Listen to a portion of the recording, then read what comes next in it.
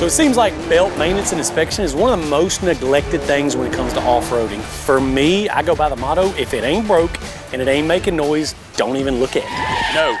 No, that's not what you need to do. Let me tell you the difference between Flexin and Wreckin. The first thing you need to do is open up your belt box. You want to get in there and see what's going on. I like to open my belt box every 2 to 3 rides. You want to check the belt for any glazing on the outside, and you want to see if you have any cogs missing. Blow the clutches out, spin them around, wipe the faces of the clutches, and make sure there's not any imperfections or damages to the faces of the clutches. So when you get ready to reinstall your belt, wash it with hot soapy water. Let it fully dry, install it the way it says to install it with the rotation of the clutches, button up your belt box, and that's the difference between flexing and wrecking. If you want to keep out on the trail and you want to be flexing and not wrecking, that's how you maintain your belt.